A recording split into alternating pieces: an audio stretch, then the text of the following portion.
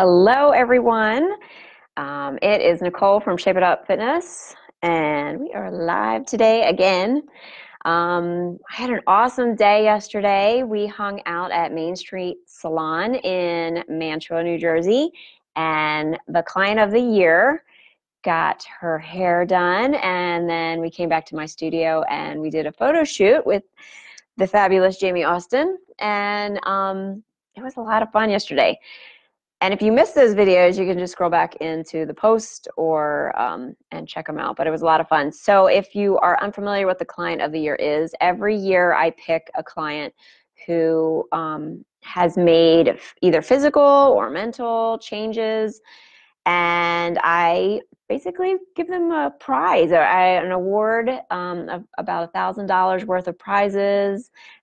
They get to go to Whole Foods, and they get to pick out new clothes, and they get a makeover, hair makeover, and they get a photo shoot as well. So I want to give a shout out to Joe at Main Street Salon. Thank you so much for letting us come hang out and invade your space yesterday. And also a big thank you to Jamie Austin. She was the fabulous photographer. If you see any of the pictures on my website, they are all taken by her. She is fantastic. I will leave their website links in the comment section below, so you can definitely check them out, especially if you are local to South Jersey. If you want to become the client of the year at Shape It Up, you do not have to live in South Jersey. You can live anywhere in the United States. I do online training for women over 40, and you can, as long as you have an internet connection and we can talk on the phone and you can download my app, we are good to go. You can get more information at shapeitupfitness.com/call, C-A-L-L, and I'll be happy to tell you more about it. All right, so getting into today's topic, this really is the bottom line to losing weight, losing inches, especially when you're over 40, because one, there's not a lot of information out there for us ladies over 40. And what information you are getting is like, here, take a pill, or here, eat 2 shakes and a healthy meal every day. Or some of the crazy diets, or no, there are no other options. It's just surgery. And please, if you are contemplating surgery, please come talk to me first, because surgery should be your absolute last resort. And even then, I still think twice. So this spurred these thoughts because my son went and hung out with a friend, and this other person, he's young, he's a teenager. So they were talking about food, ironically, and they were talking about how this kid was saying that carbs basically make you fat or overweight. And my son kind of asked me, and I was like, no, that is not true. And I know that especially in the paleo and keto and all the other Atkins type diets that are out, you know, they don't really subscribe to carbs. And with that said, there are variations in there, because you're still getting carbs if you're eating vegetables. Vegetables are carbs. But carbs do not make you overweight. Here's the bottom line. If you eat too much and you don't burn the same amount of calories, you are going to gain weight. That's it. Now, with that said, there are many variations on how to do that. When you overeat, you are going to gain weight. You need sugar to make your brain function. The problem with sugar, because this was another thing the young boy brought up, the problem with sugar is it is in everything. I don't know if you know this, but there's sugar in your toothpaste. There's sugar in spaghetti sauce. You know, there's so much sugar that if we ate more of a whole food based diet, you wouldn't be getting as much sugar, because it's a lot of the processed food and the potato chips and, you know, the donuts and the pastries. And it's not to say that you can't have them, but it's just because sugar is in really everything. And if it's not in there, they've replaced it by some sort of sweetener, whether it's Splenda, stevia, any of those things. And, they're still being tested. The verdict is not out as to whether they are safe or not. So carbs are not the enemy. Sugar is not necessarily the enemy, depending on what you're eating. It's really about which foods you're choosing.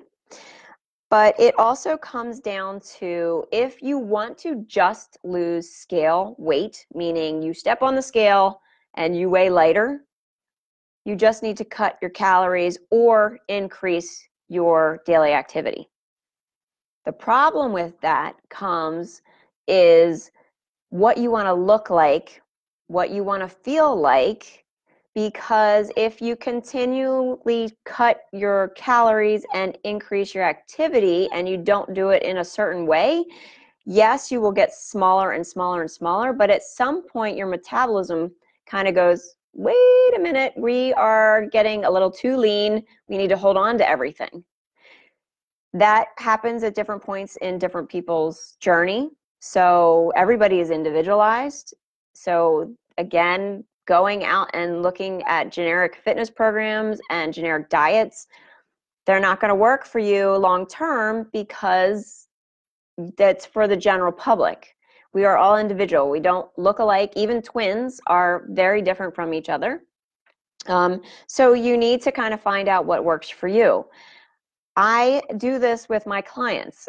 I don't give them a food log.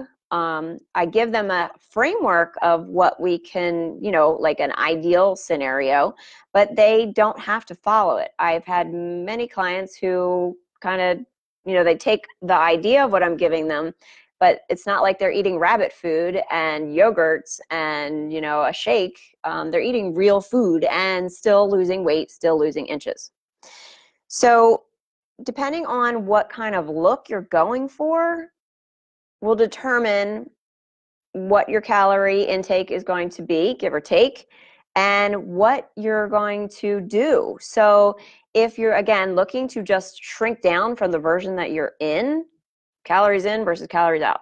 If you are looking to get more muscular and toned, or cut, whatever phrase you want to use, then you need to figure out there needs to be certain types of foods in your meals. You need to have a certain amount of, they're called macronutrients, so that's your proteins, your carbs, and your fats. And again, everybody is individualized. This is why somebody can go on a paleo diet and have great results, and then the same other person or another person maybe doing the same workout goes on it but has totally different body structure, goes on paleo, and it's a complete mess, and it doesn't work for them.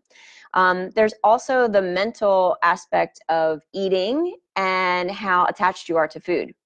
The less emotionally attached you are to food, the better and successful you will be, because food is for fuel. And if you are eating other than when you are hungry, you are eating for emotional reasons. So really, it all comes down to, I'm looking at my notes, that's why I'm staring down. It really all just comes down to, what is the look that you want to have, if it's based on physical, the way you visually want to look. But it's also how you want to feel, because you could easily just eat Ho-Hos and Twinkies and lose weight, but you're going to feel crappy. You're not going to feel good. You're not going to feel healthy. So it depends on what you're looking for out of your body. So again, the bottom line is, if you're looking to just shrink down, calories in versus calories out. If you are looking to get more muscular, more toned, have energy, have strength, keep your metabolism churning and burning as we get older, because it doesn't slow down, it doesn't it doesn't pick up as we get older. You need to have a concern for your macronutrients. You need to be eating more whole foods, and you need to be doing some sort of resistance training. So when my clients come to me, I take them all on an individual basis, and I build a framework around them that fits into their lifestyle. And everybody's different. So I can give you general suggestions on these videos, but when you really want to make a change and you're really serious about making a change, I have to get to know you and figure out what it is that we need to tweak, because it may be your fitness, it may be your food, it may be your mindset, It may be all three, so which is totally normal. So hang in there. So that is my spiel for today. My little tidbit is, you can do it if you're over 40. You don't have to feel like you're getting sent out to pasture. You can eat what you want and still lose weight. It's just a matter of what you want to really look like when you're all said and done, and what those steps need to be in order to get to where you want to be. All right, so that is all for me today. If you would like to have a chat with me, you can reach me at shapeitupfitness.com/call, CALL at the end of that. You can request a free phone consult with me. I'd be happy to chat with you.